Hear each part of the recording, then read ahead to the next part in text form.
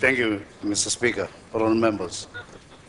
The sight of men being manhandled by police, handcuffed to the back of their van, and the van driving away while it's been dragged behind it, it will be hard for the nation to forget.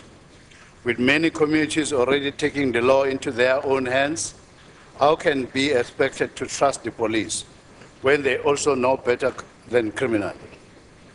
The image of the police is in tatters, with communities across the country having very little faith that the police can do their job. From traffic officers demanding and taking bribes, rape victims being victimized even in the police station, non-criminal terrorizing communities, people do not see the police being on their side. This has resulted in the widespread vigilantism in communities where there is a perceived lack of police commitment to reduce criminal activity. How can citizens be expected to follow the law when they are constantly let down by those who are supposed to protect them? Effective and practical steps need to be taken to ensure that the image of the police not only improves among the citizens, but also the criminal activities are dealt with while the community works alongside police to make their lives better.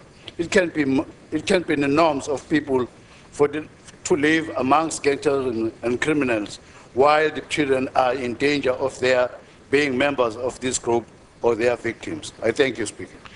Coop.